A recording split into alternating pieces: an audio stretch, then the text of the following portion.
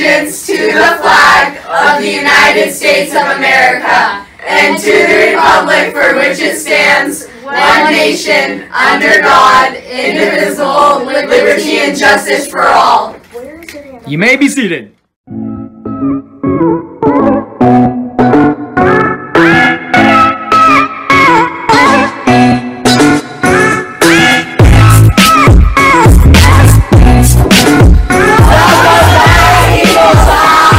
What's good, Ingleside? I had a great weekend. How about you, Gavin? I also had a pretty cool weekend. I went to Rockin' Taco Street Fest. It was awesome.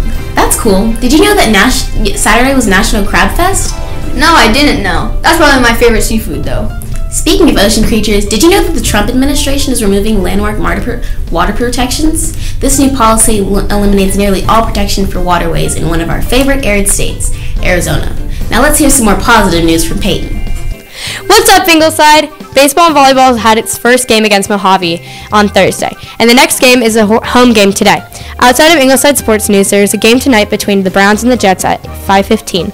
Now back to our anchors. Thanks, Ben. Now a special weather report from Ben. Today is a high of 100 and a low of 79 degrees. Wow, it's finally getting into the 70s. It's getting colder each day. Speaking of getting colder, here's the new Frozen trailer.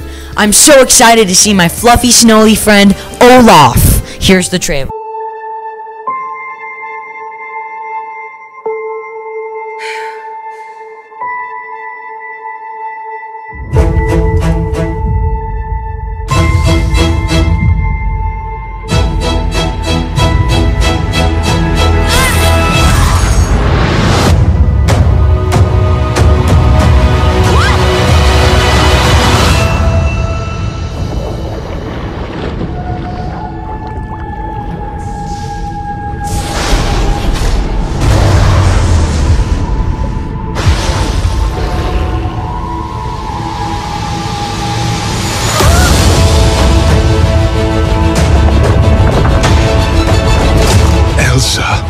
The past is not what it seems.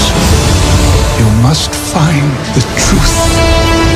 Go north, across the enchanted lands, and into the unknown. But be careful. We have always feared Elsa's powers were too much for this world. Now we must hope. They are enough.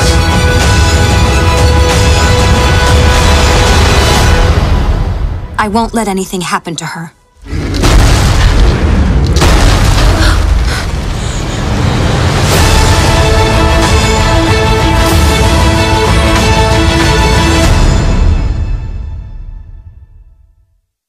Now on to the news with Antonio Brown.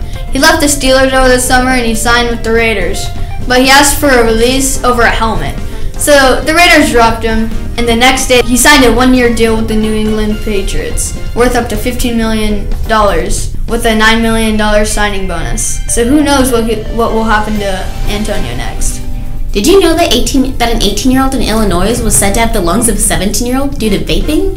Oh my gosh, when will we learn? He may never be able to play sports again. How about some more positive news? Did you know that today is National Coloring Day? Wow, really? Yep, I'm just counting down the days until colorful fall arrives. Only 11 days left. Man, those leaves in the fall are pretty. Well, see you then. Bye, Ingleside. Gosh, I'm done with social studies.